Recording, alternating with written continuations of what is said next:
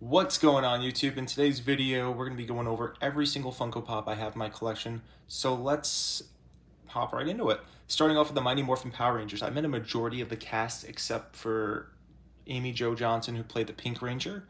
And I'll never get to meet the original Yellow Ranger because she passed away in early 2000. I was just a kid at the time. So unfortunately, if she was still around, I definitely would have had her sign one of my Yellow Ranger Funko Pops. But starting off, this is really cool. I've never seen an Alpha 5 Funko Pop signed before, so this might be the very first and only one. If I'm wrong, I'm wrong, but I've never seen anyone with a signed Alpha 5 Funko Pop before. I was very fortunate enough to meet Jason David Frank before he passed away last year. I met him on my birthday, which is May 30th. However, he passed away, I want to say it was like late, like November. Sorry, someone's texting my phone. But he signed the side of this Funko Pop as well with his new signature that he was doing. It says Green Ranger on the side of the box. It says to Steve, Jason David Frank, Tommy. So I just gotta fix this lid real quick. There we go. So when I met Walter Emmanuel Jones a couple weeks ago, I kind of cheated. I kind of wrote down on paper what I wanted on the Funko Pop to be signed. And it says, Steve, you ready? It's morphin' time. Got some photos together. It was fucking awesome. Excuse my French. Met David Yost. It's to Steve. He signed the top of the box as well. So that's the Green Ranger you saw already. Austin St. John. Just a couple of the gem ones, which are pretty cool. Aisha signature, which is pretty cool. Another Walter Jones signature. Jason David Frank. Jason David Frank. This is signed as well. And I like the way this looked, the pink and the White Ranger together, because I remember seeing that as a kid when they were on the show. But yeah, that's my entire Funko Pop collection for Mighty Morphin Power Rangers. There are many more Funko Pops to go, so don't miss out, but there are a lot more Power Ranger Pops, but I'm done right here because I don't need any more Power Ranger collection Funko Pops. This is just for fun. But Lord Draken, it's pretty cool. It's signature when I met him also. And I got photos with Jason David Frank too, so when I met him, we were holding, it was this Funko Pop when I was doing the Morphin Time pose.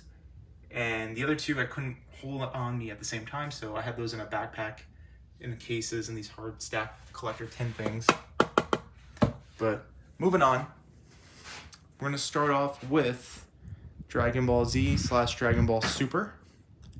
This is over 10 years of collecting. I met Chris Sabat. He gave me a signed Funko Pop, took some photos with me. It was so cool. He noticed my Majin Vegeta that I brought with me was fake. And he's like, I'm gonna take care of you. I'm gonna give you a free Funko Pop and sign it, take some photos with you. And that was just him being very generous. I didn't ask him for that. He just kindly did that out of his own heart. So very grateful for that. Thank you, Chris Sabat, if you ever get to watch this video. Right after I met Sean Schimmel, this was the very first Funko Pop I've ever gotten. I wanted it for my birthday one year. My mother purchased it for me and surprised me with it. Then after that, all the Funko Pops started coming out left and right. I brought this one also when I met Chris Sabat. And I think there was one more. No? Okay. So let's keep hopping over here. Again, this is 10 years of collecting, guys.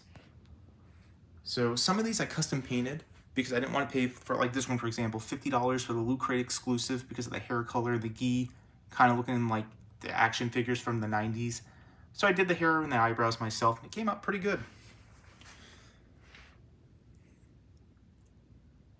The newest ones I just got, which I'll show you in a second, which is, so far, this Goku at box lunch. I was the first person in line, got 3 of them.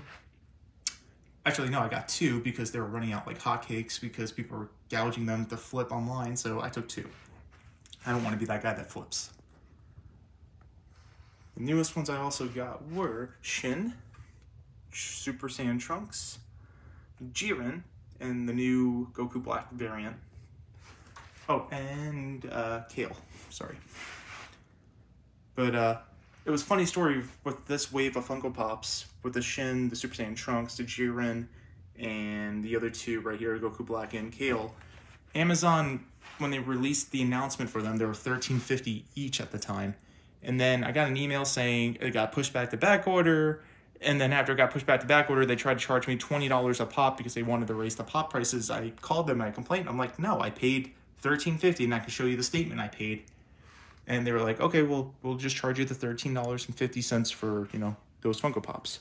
So moving over here, at least Amazon's pretty good about that. Last part of my collection. This is My Hero Academia.